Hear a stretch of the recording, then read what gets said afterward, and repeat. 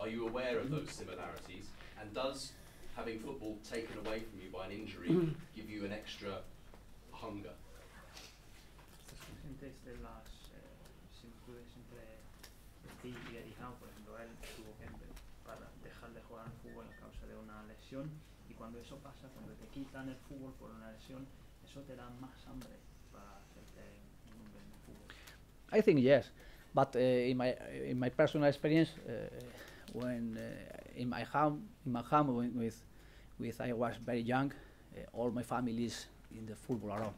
My grandfather, my father played like a professional in Spain, and I feel every time the football in my home.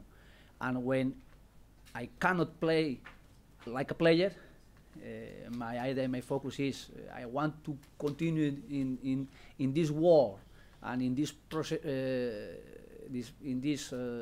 professional activity, and started like a coach, and today I am here. And I think something similar situation maybe he's living with the Bournemouth coach.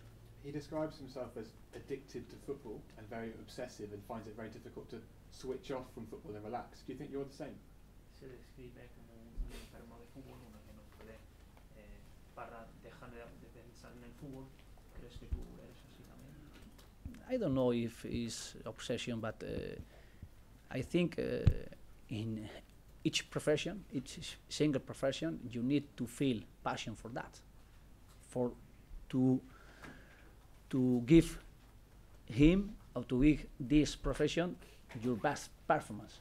And the football is my passion, in my work, but I don't think in every day is my work for that. I think it's my best hobby, or best like I feel a very big passion. I am doing my work with my desire. Unai, 10 years ago you were with Almeria, and you beat Real Madrid 2-0, and Real Madrid were top of the La Liga at the time. What's it like when you're with a smaller club and you get a chance to play the giants, the big teams, and you beat them, like Eddie Howe will be planning to beat you on Sunday? Hace 10 años con el Almería tú ganaste 2-0 al Madrid cuando estaba el líder de la Liga. ¿Cómo es para un equipo más pequeño tratar de ganarle y poder ganarle a un equipo grande como será para él ahora? But I think you need to create your present, your future with experience. And I lost a lot with big teams, small teams, and also I won against big team and small teams. And every match is for learn and for create your same way, like a more situation, positive and negative. And now I think Bournemouth, they are living a very good moment in his history, personal for the player, personal for the coach, for the club, and also for their supporters. And the atmosphere, I think, Sunday is very, very good for them and also for us.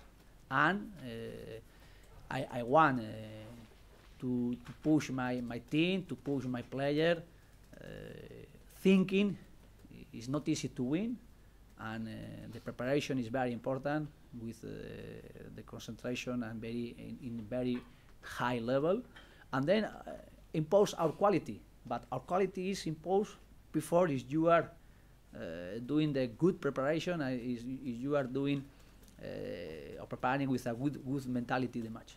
You know, you say you're in this world of football. What do you do away from that world of football to take your mind off of things around?